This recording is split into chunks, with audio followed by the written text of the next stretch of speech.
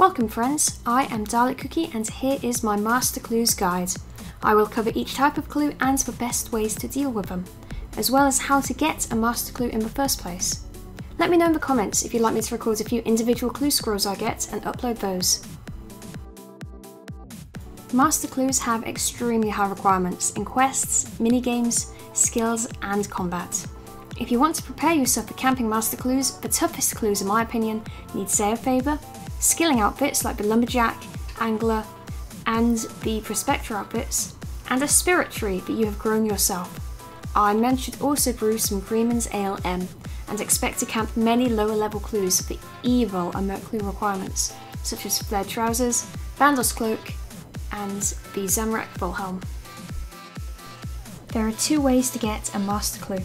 You can get one as a drop from lower leveled clues, or you can hand in a set of easy through to elite clues to the NPC Watson on Zaya. The drop rates of Master Clues from lower level clues have not been released as I make this video, but at a guess it is 1 to 50 to 100 from easy clues and better from better clues. Camping medium or high clues may be viable, and I'll be sure to leave an annotation here when rates are released. Camping easy clues is great for Iron Men who need to gather clue rewards from remote clues anyway.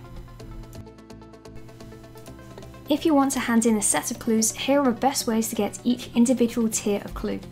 If you're a rich maxed main, like me, you can skip all this by buying Implings. Gourmet Implings for easy clues, with a drop rate of 1 in 25, Eclectic Implings for medium clues, for a drop rate of 1 in 25, Magpies for hard clues, a drop rate of 1 in 50, or cheaper are Nature Implings at 1 in 100, and Dragon Implings for elite clues with a drop rate of 1 in 50. Personally, I buy easy through to hard if I want to camp Master Clues, as Dragon Implings are very expensive. If you're an Iron Man, or you want to get your own clues, easy clues are best gained from pickpocketing ham guards or from killing thugs in the Edgeville dungeon with a Ring of Wealth imbued. The Ring of Wealth imbued doubles the drop rate of clue scrolls in the wilderness, so it's going to be very common in this guide. Medium clues can be got from force spawning Eclectic Implings or from cannoning Valador guards with Medium Diary. An Eclectic Impling will always spawn in this region in the south of Pro, so catching Eclectics in this area until you capture one that spawns here is a really good way to get him. Then stand at the spawn point continuously catching the Impling. Stand to the west or east of him so that if you fail, he'll run in a direction where you get a second chance at catching him before he goes over a stupid hedge. There are a few other spawn points if it's busy. Hard clues are best gotten from barraging warped jellies or from killing hellhounds in the wilderness with a Ring of Wealth imbued. Both of these methods have a 1 in 64 chance of a hard clue per kill. Elite clues are more controversial. The fastest method is for lava dragons in wilderness with a Ring of Wealth at a drop rate of 1 in 125, however PKs will slow you down. Venenatis is also in the wilderness with a drop rate of 1 in 50 with your Ring of Wealth, and it's also a great GP per hour. Outside the wilderness, Barrows is the fastest method at 1 in 33 per chest. However, Zora is only 1 in 75 and is better money and has its own pet that you can try to get. Now that we have our clues, let's take them to Watson. He is found in the Hasidius region of Zaya, near the bank and southeast catacombs entrance. He will take your clues and give you a Master Clue.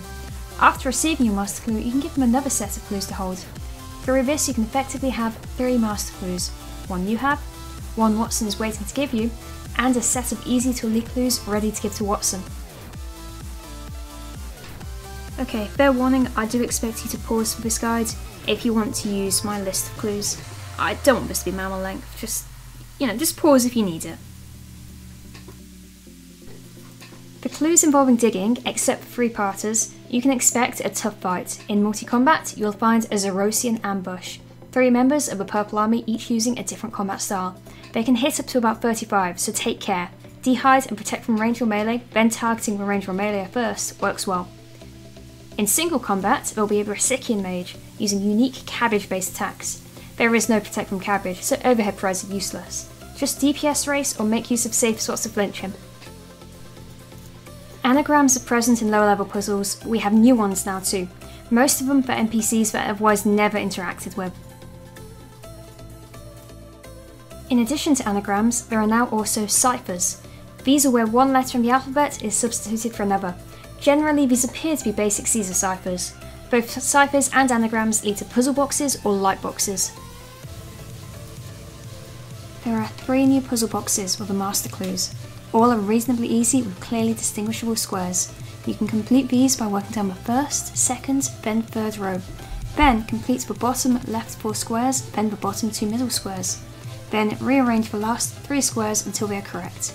With practice, you can complete puzzle boxes without a defined strategy, by understanding where squares need to go and which squares are already set up to be completed fastest. You can use software that will tell you exactly which squares to click, which will be faster than a new player, but experienced players are faster as they click multiple times per tick and plan a few ticks ahead as they know exactly where they want to move their squares. The new puzzle boxes are Zolra, Cerberus and the Gnome Child. Some NPCs in Wilderness give you puzzle boxes, so try not to get PK doing them. Unfortunately, there is another problem with new puzzle boxes. I'm afraid to tell you I've been permanently banned for flaming out Jagex employees, the inclusion of yet another disgusting meme in their content. I no longer have an account to showcase clues on, so this guide is over. Bye! Anagram and Cypher NPCs may give you any of the puzzle boxes or the Lightbox puzzle. These are boxes of light bulbs that are switched on or off by the 8 switches provided. These are hard. Seriously, we went from grade school maths to this? There are 3 methods for these boxes, short of just being a genius. I'm certainly not smart enough to do these, and to protect my fragile ego, I'm going to assume you're not either. Method 1 is an algorithm. I'm not going to read this out. It looks daunting though, right? This algorithm simply tests every combination of switches. As you get used to it, you can click multiple steps per tick, and half the time you'll be done well before you reach the end of the sequence. The second method is to isolate light bulbs. Start at the top left light bulb and click each switch. If only one switch turns the light bulb on or off, you found a winner. If not, move to the second light bulb and repeat. When you find a light bulb controlled by a single switch, you know the necessary position of that switch. Make sure your single light bulb is on and never press the cognate switch again. Repeat until enough switches are being ignored that you can solve a puzzle, or resort to method 3. Method 3 is spam click and pray. I know you're ready to click away from this guide thinking, please, I can't do that. That's okay my friend, this method is for you. Just spam click all of the buttons as fast as you can until they do what you want. The time it will take to solve a lightbox puzzle with this method varies wildly. Just aim to get lots of lights on. If even this is beyond you, I'm sure our robot overlords will soon be able to do lightboxes for you, don't worry. For hot and cold puzzles, you need to visit Dural from a Making History quest. He is west of our dawn and will give you a strange object. This acts like the enchanted key from the Making History quest, alerting you if you are closer or further away from a digging spot, except this one hurts you. You can keep the strange object from your first clue and use it in all future ones. Do be aware, excessive use of this object will kill you. Start by using the strange object, then step 1 north and use it again. Is it warmer, colder or the same? If it's the same, walk 1 step east and use it again.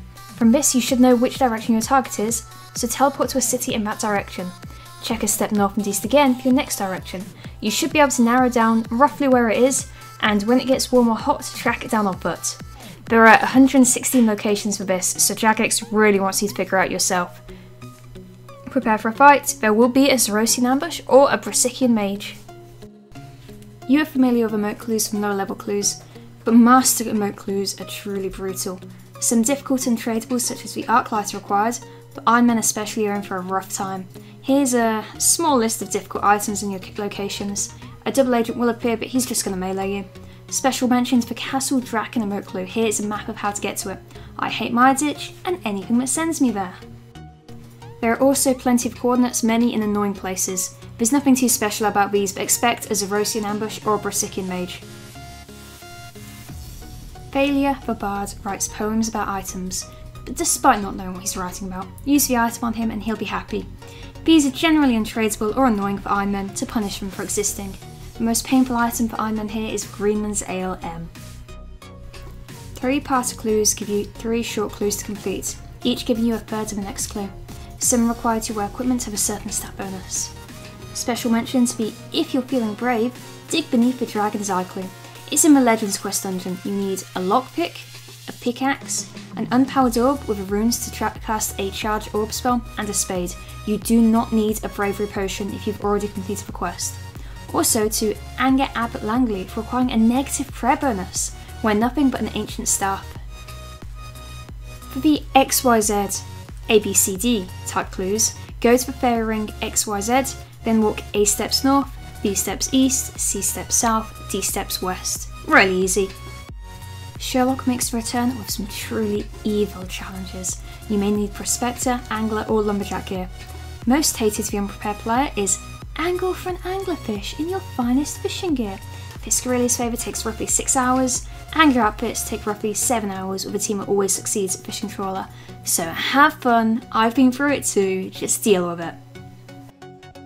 The rewards from new clues are too numerous for me to bother listing, but I do really like the Ale of the Gods. The average clue will contain some dragon equipment, some runes, maybe botanical pies or herbs. There's also the Bloodhound pet, which I really want.